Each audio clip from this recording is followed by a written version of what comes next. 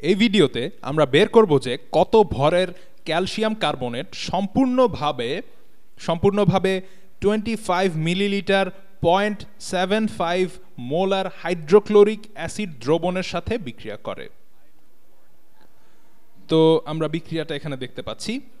আপনাদেরকে মনে করিয়ে দেবার জন্য বলছি যে এখানে হাইড্রোক্লোরিক অ্যাসিড জলীয় দ্রবণে আছে, এই কারণে এখানে অ্যাকিউয়াস বা পানিতে দ্রবীভূত বলা হচ্ছে।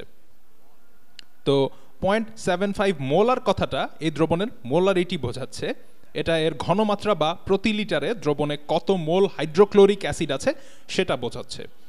আমাদেরকে এই ক্যালসিয়াম কার্বনেটের ভর বের করতে হবে, যা এই হাইড্রোক্লোরিক অ্যাসিড দ্রবণের সাথে সম্পূর্ণভাবে বিক্রিয়া করে। তো কোনো স্টয়কিওমেট্রিক সমস্যা সমাধানের আগে প্রথমে আমাদের দেখতে হবে আমাদের সমীকরণে সমতা আছে কিনা। চলুন তাহলে প্রথমে সেটাই দেখে নেই।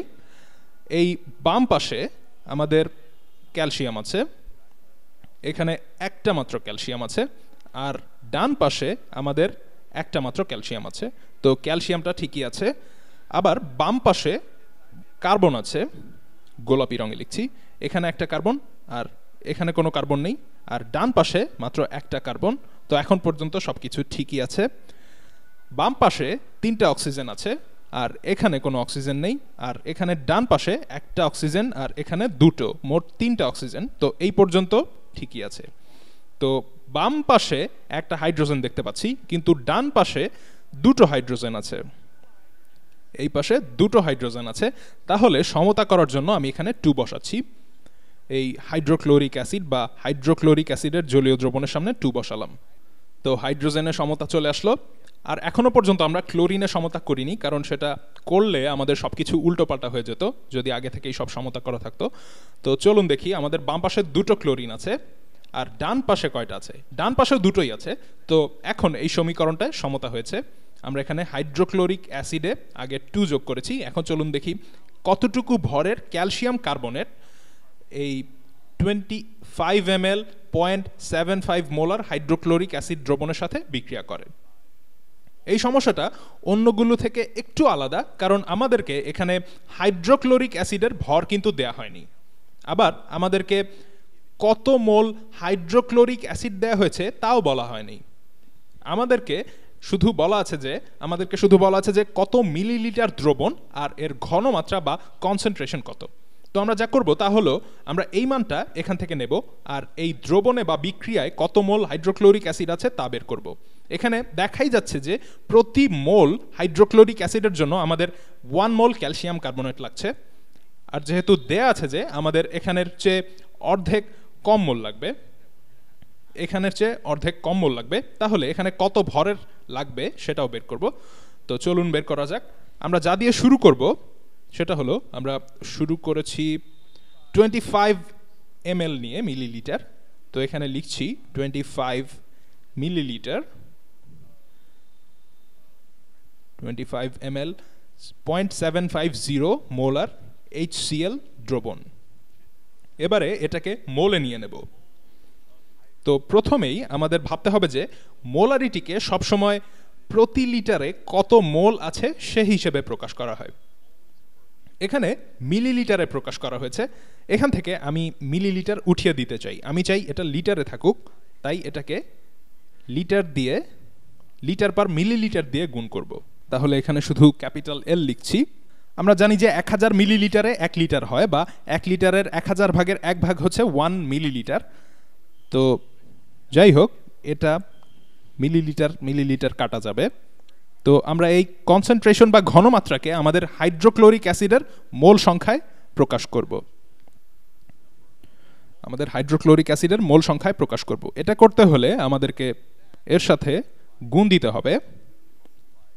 হবে 0.750 মোল হাইড্রোক্লোরিক অ্যাসিড, 0.750 মোল হাইড্রোক্লোরিক অ্যাসিড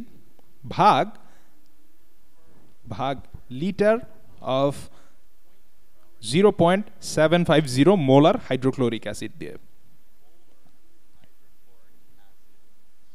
আমি এখানে কি করতে চাচ্ছি তা আপনাদের বোঝাচ্ছি। প্রথমে আমরা 25 মিলিলিটারকে লিটারে নিয়েছি, এই কারণে একে 1000 দিয়ে ভাগ করেছি।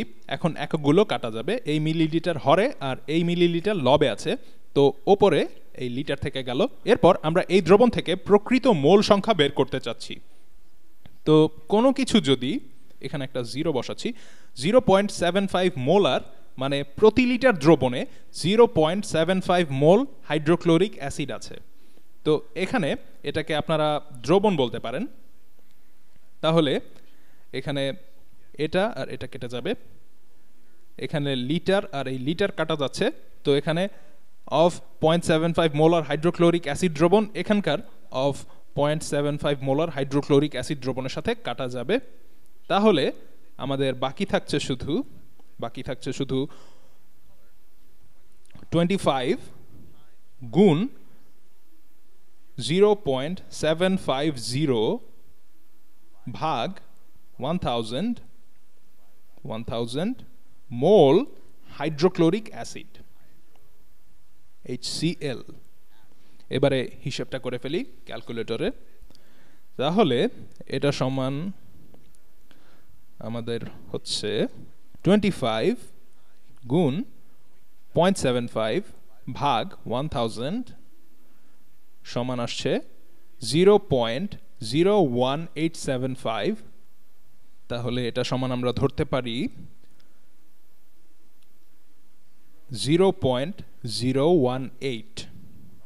আমার এখানে দশমিকের 3 ঘর পর্যন্তই সিগনিফিক্যান্ট ডিজিট আছে, তো এই কারণেই এখানে দশমিকের পরে 3টা সংখ্যাই আমরা নেব। তো 0.01875 এর জায়গায় 0.0188 লিখছি মোল হাইড্রোক্লোরিক অ্যাসিড।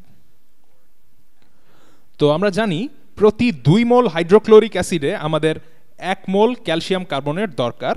আমরা জানতে চাই কত মোল ক্যালসিয়াম কার্বনেট লাগবে। তো চলুন বের করে ফেলি।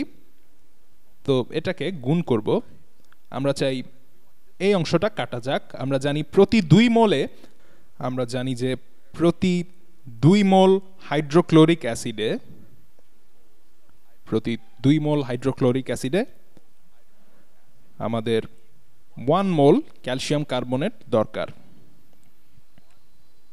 1 মোল CaCO3 ক্যালসিয়াম কার্বনেট দরকার বা রিকোয়ার্ড। তাহলে এখানে এই মোল HCl কেটে যাবে এটার সাথে। তাহলে এবার এই সংখ্যাটাকে 1/2 দিয়ে গুণ করব, মানে আসলে শুধু 2 দিয়ে ভাগ করব। তো এই মানের এই সংখ্যাটা নিচ্ছি আর একে 2 দিয়ে ভাগ করছি।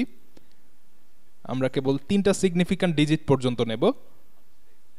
তো আমরা লিখব 0.00938। তো এখানে এটা সমান হচ্ছে 0.00938 মোল ক্যালসিয়াম কার্বনেট, মোল ক্যালসিয়াম কার্বনেট CaCO3 রিকোয়ার্ড বা দরকার। এখনো কিন্তু শেষ হয়নি, আমাদের প্রশ্ন ছিল কত ভরের ক্যালসিয়াম কার্বনেট দরকার। আমাদের আসলে এটাকে আণবিক ভর দিয়ে গুণ করতে হবে। তো আমরা এটাকে গ্রামে প্রকাশ করব। চলুন করে ফেলি, অন্য আরেকটা রঙে লিখছি এবার। গ্রামে প্রকাশ করার জন্য আমাদের ক্যালসিয়াম কার্বনেটের আণবিক ভর বের করতে হবে। তো ক্যালসিয়ামের পারমাণবিক ভর আপনি যদি পর্যায় সারণী দেখেন সেটা দেখবেন 40, এরপর কার্বনের হচ্ছে 12, আমরা আগেও করেছি এটা, আর অক্সিজেনের হচ্ছে 16, কিন্তু 3টা অক্সিজেন আছে, তো এই কারণে 16 × 3 সমান 48। তো এখানে হবে 40 + 12 + 48 যা সমান হচ্ছে 100। তাহলে এর আণবিক ভর হচ্ছে 100। তাহলে এটা গুণ 100 গ্রাম ক্যালসিয়াম কার্বনেট। আশা করি বুঝতে পারছেন। 100 গ্রাম ক্যালসিয়াম কার্বনেট প্রতি মোল ক্যালসিয়াম কার্বনেটের জন্য, প্রতি মোল ক্যালসিয়াম কার্বনেটের জন্য। তাহলে এবারে এই এককগুলো এবারে কাটা যাবে। এই উপরে হরে মোল ক্যালসিয়াম কার্বনেট, এই লবে মোল ক্যালসিয়াম কার্বনেট কাটা যাবে। এবারে এই সংখ্যাটাকে 100 দিয়ে গুণ করতে হবে। চলুন করে ফেলি। তো এই সংখ্যাটা গুণ 100 সমান আসছে 0.9375, এটা আমরা ধরে নিতে পারি 0.938। তাহলে লিখে দিচ্ছি এবারে, আমরা এটা সমান পাচ্ছি 0.938 গ্রাম ক্যালসিয়াম কার্বনেট।